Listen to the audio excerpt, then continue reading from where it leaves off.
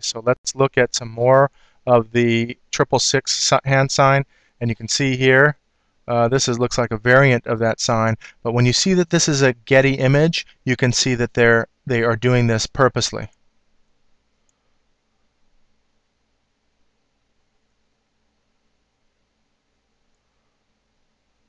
It's undeniable what's being done. Now there is a different version of that. It's more, but she's doing this X sign. We'll get into that later. She was actually in the closing ceremony of the Olympics. That's Annie Lennox, Oprah Winfrey. Now Zac Efron, I think is his name. Not sure of everyone. This is that band Paramore. So she's doing the same thing. Remember the redhead doing all of those signs? She's doing it in concert as well. This is Keisha. You can see the distinction of the eye, and man, are they plugging this in. Justin Bieber. That band My Chemical Romance.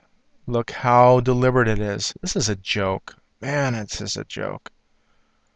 And look what they do here, Catholic. So now they promote, whether or not it's promoting Catholicism or not, you'll see this kind of deception. Catholicism is not Christianity. And so therefore, in this case, Catholics might be upset with them doing, or this band, but it has a dual effect, whether or not you believe that they're promoting Catholicism, and therefore Catholicism, it's okay to believe this because the Rome says, for instance, that Harry Potter and magic is okay, and this kind of New Age is okay if you don't go too far, this kind of stuff. So it's just really apostasy all the way around.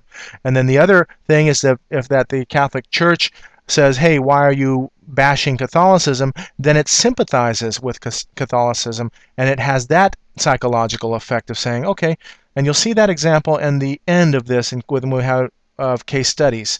Now again, you can see the dual symbolism here. He's also wearing a black and red jacket. Whether or not, I wear black and red, and sometimes I'm a little, I get sensitive about that, but really it is color. But when you see it in this context, you'll see black and red are quintessential colors, and in the right context you can understand what they're doing.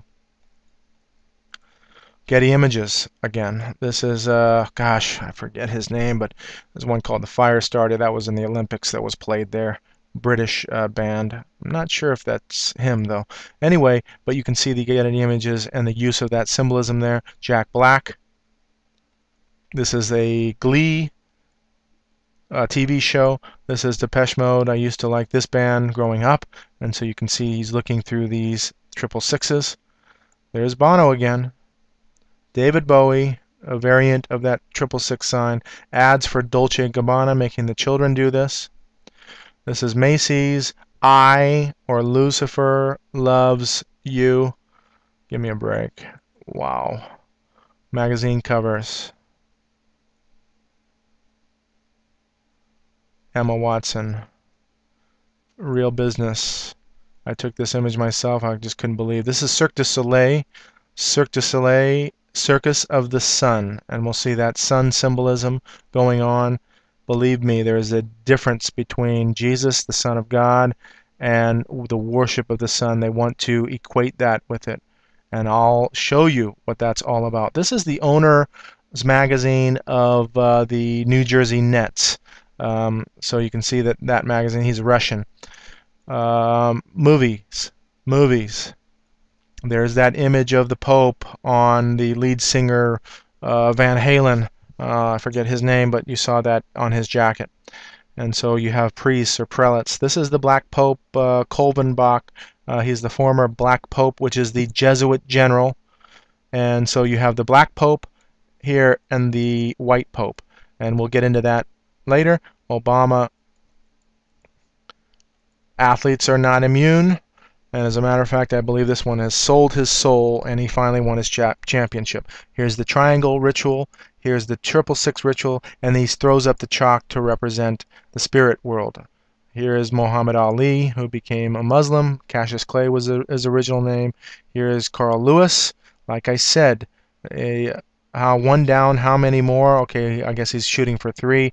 No, I'm going to tell you that these athletes sell themselves out as well. This is wrestling. Night at the Museum. And you see Lincoln doing that. And this guy, you saw him doing the sign of Horus, sign of silence. That is Ben Stiller. Look at these. I believe these are dancers, but look at the eye of Lucifer, and look at they're all doing this. Look at them all. They are copycatting. He's doing now this X sign. It's all copycatting. And they, I know somebody that's into this. He was a dancer with Lady Gaga, and he knows what he's doing. He wants to be in the industry, and he's doing whatever it takes. So they get indoctrinated in all of this. This is now Japanese. Kelly, you can see the use of the pentacle and with the K. So this is a star, and you can see Lucifer. And so that's the end of that series. Now, let's look at what the Bible says. And I just wanted to show you that the Bible says, "And be not conformed to this world, but be ye transformed by the renewing of your mind, that ye may prove what is that good and acceptable and perfect will of God." So another translation says, "Be not conformed to the patterns of this world," and that we just saw all of those symbols and patterns in this world that we get caught up in. 1 John 2:15-16. "Love not the world, neither the things that are in the world." I know it's difficult to not love this world. There's so much fascination out there, but I'm telling you that we have another thing that I believe in is the future for us, and we have to make a choice in this world of either following Jesus or not. And this is up to you. But I come to believe that completely because the world is completely against that one man. And you're going to see that.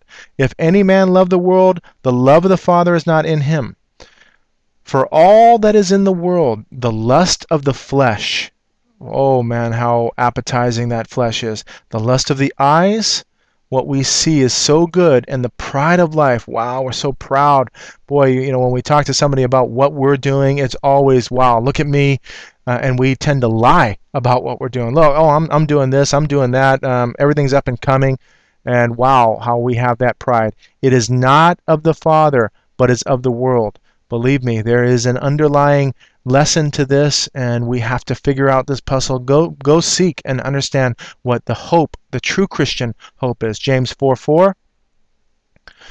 "Ye adulterers and adulteresses, know ye not that friendship of the world is enmity with God?" Meaning, if you are a friend of the world, you are an enemy of God, meaning that you're against God.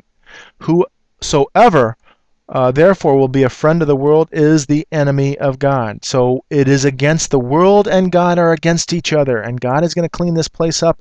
My God is going to clean this place up. And I just want you to understand that, whether you believe or not at this point. Believe me. Again, it's not what I believe, it's what you believe. So this is information for you to understand, and we'll move along.